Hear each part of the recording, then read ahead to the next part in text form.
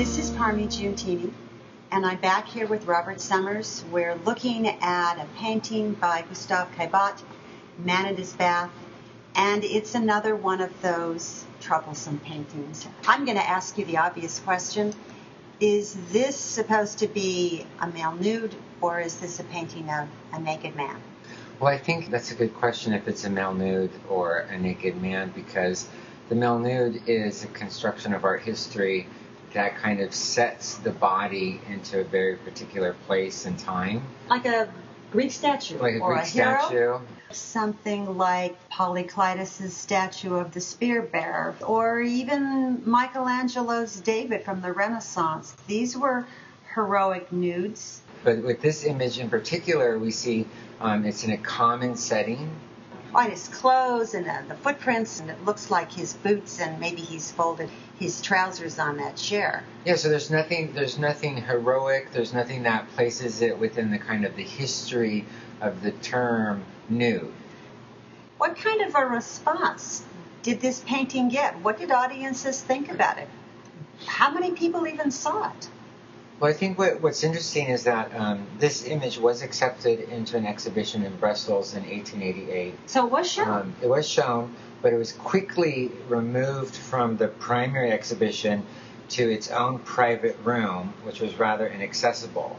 But they weren't bothered by seeing the same kinds of images when a female was the focus. I mean, for example, Degas, who did this beautiful painting of just about the same time of a woman at her toilette. So it's the same kind of thing, interior space, a little tub for bathing. You can see her clothes sort of tossed off to the side. She's even got a towel around her back. But this is really typical. He did a whole group of women bathing with the same kind of little round tub. You can have the ordinary woman in her tub like Degas, but you don't have that with the nude or naked men, because that feminizes them. They're supposed to be in some sort of regalia, whether it's a suit and top hat or whether it's something. A towel just doesn't work. No, the towel doesn't work, and especially him. I think what's interesting about this is that he's not showing you his front. It's not frontal nudity. Here you have like this vulnerability, and I bring that word precisely up because it's still during this time period where the institutionalization of the idea of homosexuality as an identity comes into play. It's troublesome to have representation of a naked male during this time in France. After the loss of the Franco-Prussian War, France was already vulnerable.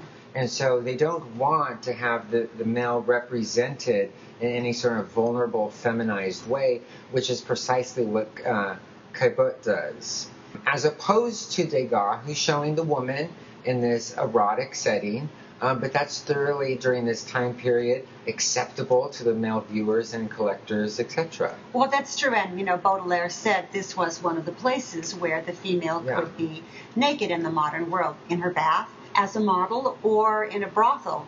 He didn't seem to have a parallel list for where the men could be. So I guess the male nude doesn't really belong in the modern world. It's perfect you bring up Baudelaire, because the male, he's fully dressed with a suit. Yeah, he's fully dressed, he's of money, and he has the ability to look at the other, be it a man or a woman. And so I think that's really interesting that Baudelaire leads out where you would find the male nude or the naked male. You wouldn't, in a sense. No. And Caillebotte shows you where you will.